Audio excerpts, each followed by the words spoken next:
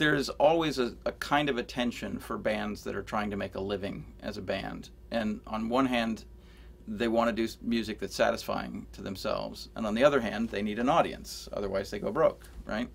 There was a period in the late 80s, 90s when, for example, working bands in England, there was this kind of a Manchester dance craze thing where basically all bands inserted this shuffle drum beat into their songs because otherwise they weren't, you know, they couldn't get an audience. It was like there was a prerequisite of a certain drum beat in combo music at that point. That seemed, you know, from my perspective and from the perspective of the punk background, that just seems ridiculous. Like, either you get an audience or you don't. You know, you should make the music that you want to make, and either you get an audience or you don't. If you don't get an audience, you're still making music that you find rewarding for its own sake.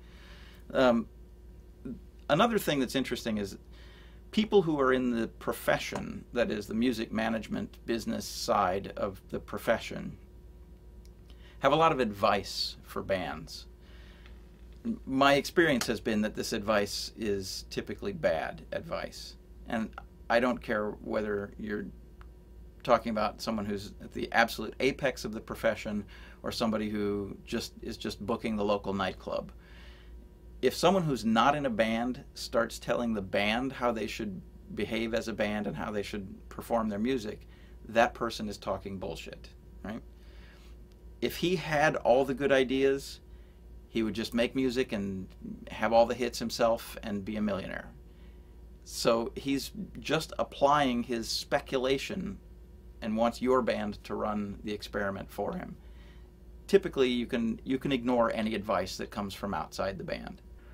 In my experience, the advice that I've seen from the music's business side to compromise almost all has to do with changing something about the core behavior of the band, right?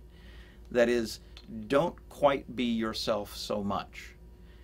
When the history and the evidence is that people respond most to music that's being made the most genuinely. That is, when the conduit between the performer and the artist is the clearest, when it's being the least fiddled with, when you're getting the most direct relationship with the person on the stage, that's where the bond is strongest. That's how the audience becomes like a dependable year after year audience. So I think the evidence is that there is no advantage to compromise. If you compromise and start doing things for business reasons rather than for the reasons that you got in a band in the first place, then people listening to the music can tell. They can tell that you're doing something that's not genuine. They can tell that you're doing something that is, you know, for some external, either intellectual or business reason, and they will respond negatively to it. I mean, occasionally there's a kind of an intellectual curiosity about the social experiment that a band is running or whatever, but an audience can tell if you're bullshitting. And the moment you start compromising and start doing something for the sake of an ulterior motive, then you're bullshitting.